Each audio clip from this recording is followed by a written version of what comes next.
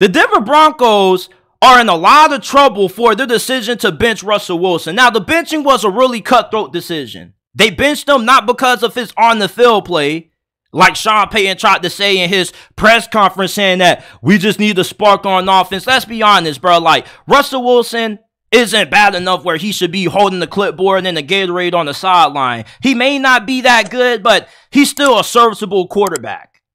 And Jarrett Stidham, he didn't look like anything special in the win against the Chargers.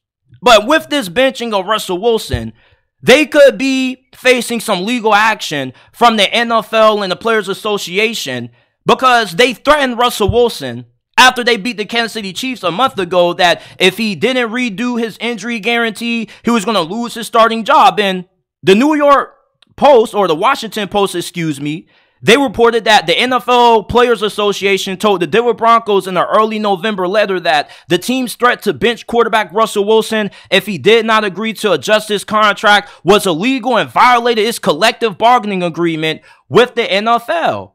Now, what this letter entailed was that this is from a consul to the NFL's Players Association, NFLPA, and Russell Wilson. It has come to our attention that the Denver Broncos recently informed Mr. Wilson and his certified contract advisor that if Mr. Wilson would not renegotiate his player contract to relinquish certain salary guarantees, the Broncos will remove him from the starting lineup. If the Broncos follow through on this club's threat, the club will violate, among other things, the collective bargaining agreement, Mr. Wilson's contract, and New York law. And we are particularly concerned that the Broncos are still intending to commit these violations under the guise of coaching decisions. Accordingly, we write to notify you that the NFLPA and Mr. Wilson reasonably anticipate arbitration or litigation against the Broncos and the management council, triggering your respective obligations to preserve potentially relevant documents.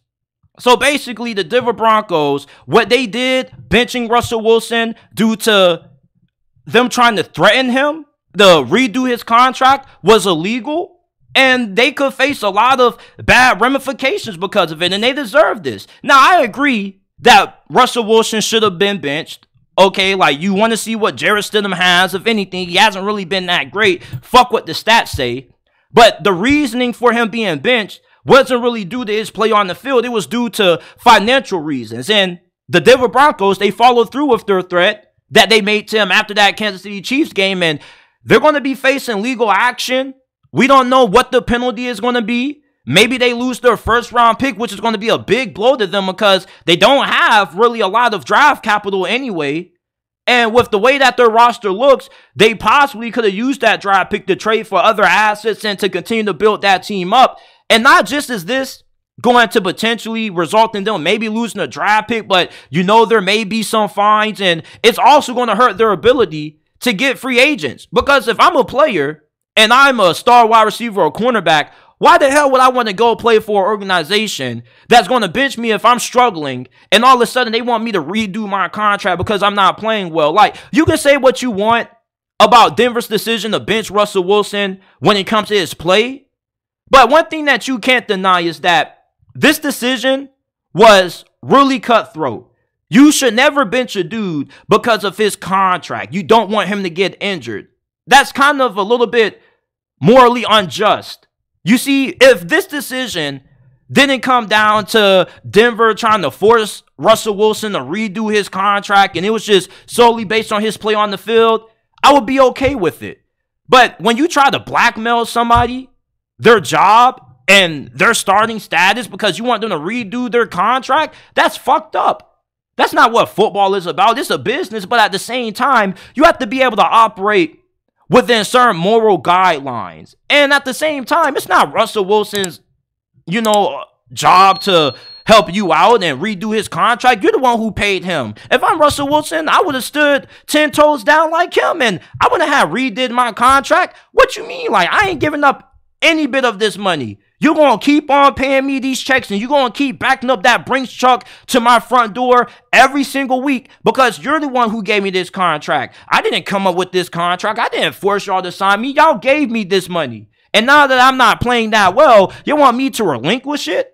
Now, of course, from the Broncos standpoint, which doesn't make any sense, you come up to him, you say you're not playing well. Help us out, bro. Take a pay cut. If you're Russell Wilson, you saying, fuck that, man. Get out my face. I ain't taking no pay cut.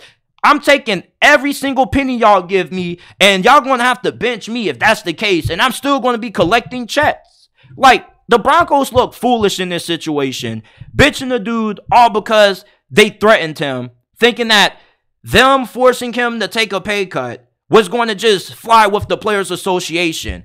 That's not how this thing works. There are rules and regulations that you have to follow, and what the Broncos did was not right. And people are making Sean Payton not to be the enemy in this situation. I don't believe Sean Payton was the dude who came up to Russell Wilson and was like, hey, bro, you need to take the pay cut, because Sean Payton isn't the general manager.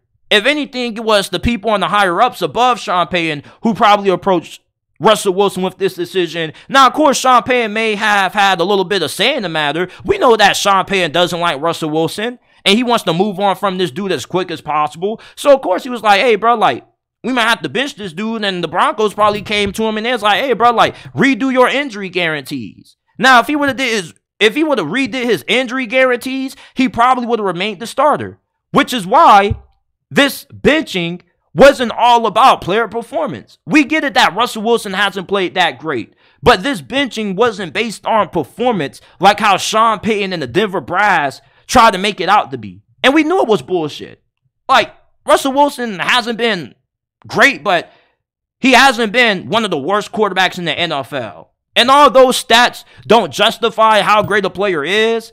He's been serviceable for Denver. He gives Denver a better chance at winning games than what Jarrett Stidham is. They played the Chargers, and their offense didn't even score 20 points against what has been one of the worst defenses in the National Football League. So I hope that the NFL and the NFLPA really drop their hammer down on Denver for how they did Russell Wilson. Like I said, I don't disagree with the benching from a player performance standpoint, but I disagree with the Denver Broncos, how they went about this, benching him and trying to blackmail this dude to redo his contract, all because you fucked up and you made a bad decision. This is Denver's fault that they're in this mess, not Russell Wilson entirely. Yeah, Russell Wilson hasn't played up to the level of his contract. This dude is the 5th highest paid quarterback in the NFL, and he's getting more money than Matthew Stafford.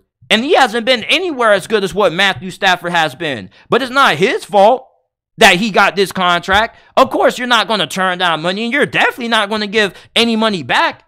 Somebody give you $2 million at your job, and you don't do a good job at it, and your boss comes at you and says, hey, you need to take a pay cut or we're just going to fire you. You're going to say, bro, just go ahead and fire me. Like, you already don't pay me. I'm not finna give you no money back. Like, what would I look giving money back trying to help you out? Especially this amount of money, $45 million, 30-something million in guarantees. You crazy. Like, what was Denver thinking? Did Denver really think this was going to fly? Like, truthfully, they knew the rules. They knew what could have come from this.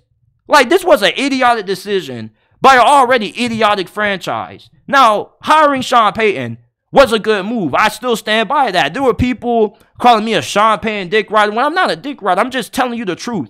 Sean Payton has a winning record with every quarterback that he's coached, not named Drew Brees. The dude went 9-8 his final season in NOLA with several different quarterbacks. Taysom Hill, Jameis Winston, and Trevor Siemian.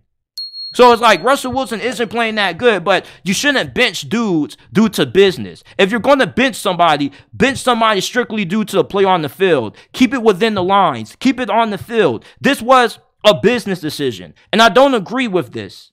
You see, like, I agree with benching Russell Wilson because he didn't play bad, but I disagree with benching him because you did it for financial reasons. And that's not right. And I hope the NFL gives the Broncos what the hell they deserve.